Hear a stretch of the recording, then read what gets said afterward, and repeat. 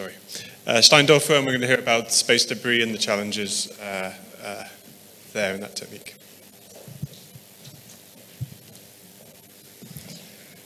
Yeah, welcome everybody. So it seems like I'm having sort of the first and the last talk today. Yes, I'm going to talk about space debris laser ranging challenges and some future aspects today. First I've tried to put a summary slide. Basic topic of this talk, I will try to somehow connect the two, let's say, worlds of space debris laser ranging and satellite laser ranging. So actually we are using the same techniques, we are using the same lasers and everything. So actually both techniques or key technology issues from both worlds will affect both sides of the communities. So one big part about that is probably picosecond based megahertz laser ranging. So we are currently in Graz, we are actively doing research in that respect, trying to implement megahertz laser ranging into routine operation. So I call it somehow provocative, one laser to rule them all. So yeah, maybe in the future is this possible without any switching times to switch between high precision geodetic applications and space debris laser ranging. So yeah, maybe it is then possible to, for example, switch in LEO gaps to some dedicated space debris targets.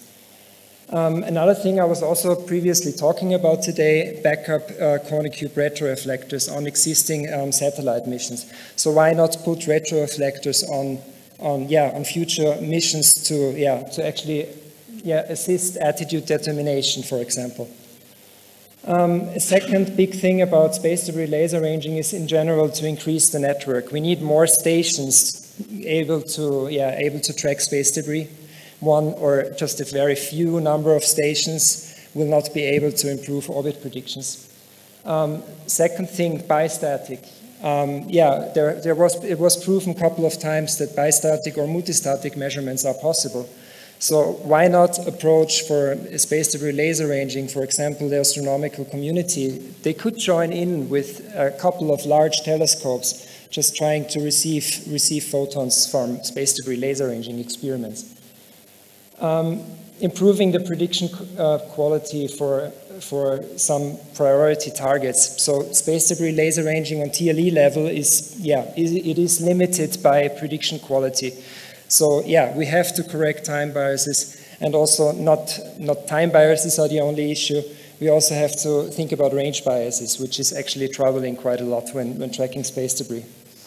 Also with that respect, B and multistatic space debris laser ranging is also affecting the prediction quality. So a couple of stations doing multistatic measurements could improve the predictions in a way that it is comparable to single stations doing space debris laser ranging. Attitude determination, one big part for the future is data fusion. So we have to combine multiple sensors, multiple techniques with each other. It is not only satellite laser ranging, it is space debris laser ranging, it is radar cross-section, for example, light curves, single photon light curves, or pointing determination, optical pointing determination, plate solving techniques. So fusing all these technologies together would help, getting a better understanding of space debris targets. Also for support for future removal missions. So we actually need to know the tumbling behavior of space debris objects before we are even having a chance to be able to remove these targets from orbit accordingly. Next topic is improving output and observation times. As you knew, there were some efforts guiding towards daylight space debris laser ranging observations. So there is still some improvement to do, probably also connected to making targets easier visible during the daylight, and or higher power lasers or noise reduction, for example, from the detector side.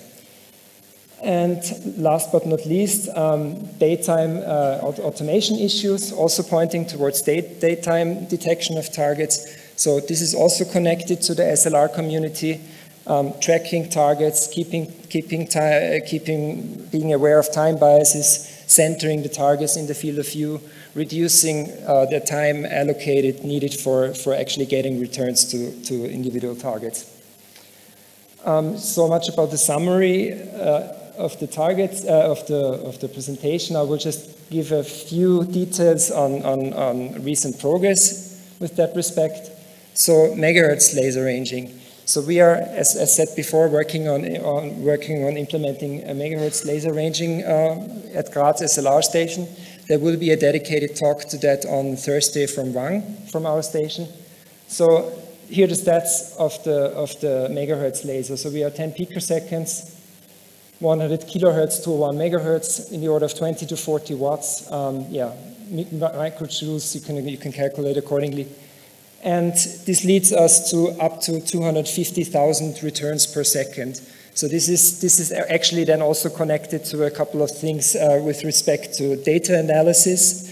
So you have to think of different strategies when analyzing such huge amount of data. So actually, I don't want to think about an ArcGIS pass for analyzing the whole ArcGIS pass in the software. Return rates up to 100 times more for LEO satellites and in the order of 10 times more for GNSS.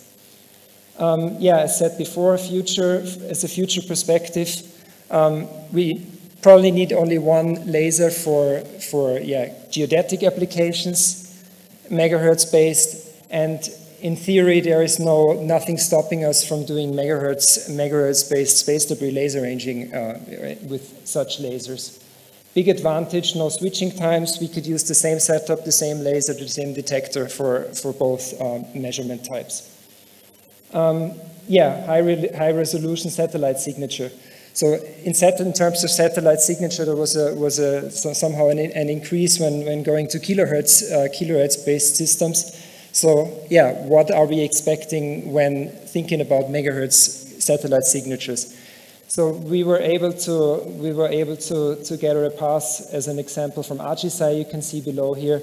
So even with the current setup, which is not perfectly tuned so far, we are able to see satellite signature effects. But again, pointing to the presentation of Wang on Thursday with that respect. Another topic, I already talked about that, backup retroreflectors on side surfaces of existing satellite missions. I will not spend that much time repeating what I said this morning about that. So residual simulations of retroreflectors, could actually help to design future satellite missions. Okay, if it's changing. Yes, extending observation times. It is important to improve the predictions for that respect. If we want to, at some point in the future, be able to do a blind tracking of space debris objects, we would need more reliable predictions with that respect. Of course, a larger station network of space debris capable stations would help to realize that.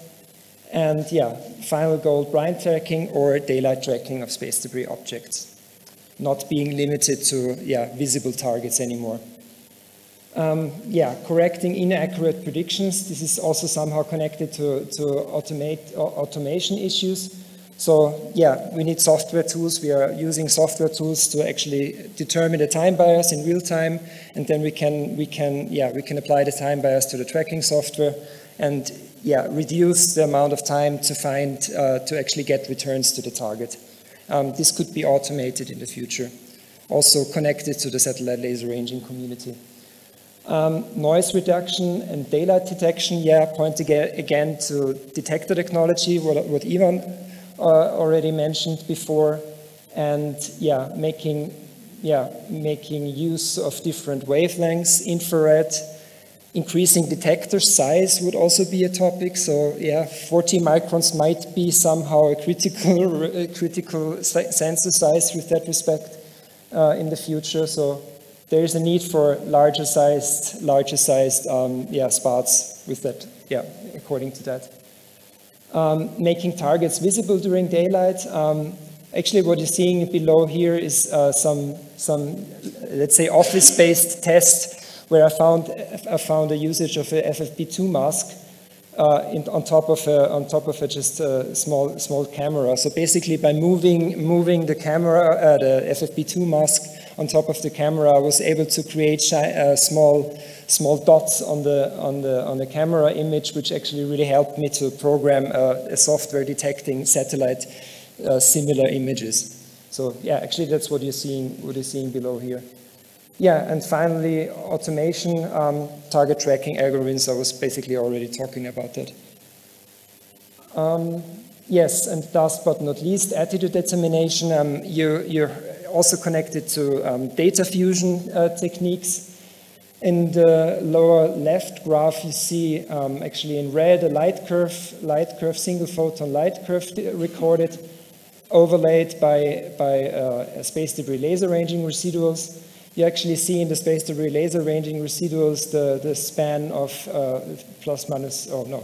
actually 13 meters in the residuals, and the target is rotating. It is some upper stage rocket body. The target is rotating, where you see this oscillating behavior, and at the same time there is a single photon light curve recorded.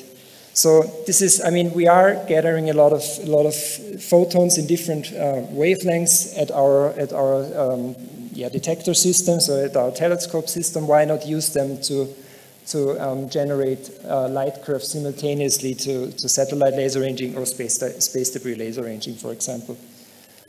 And this is also some nice graph. So this is a space debris laser ranging path of NVSAT. And what happened in there is, the first you see the returns of the retroreflectors, and then some point the retroreflectors were moving out of the field of view due to the rotation of NVSAT.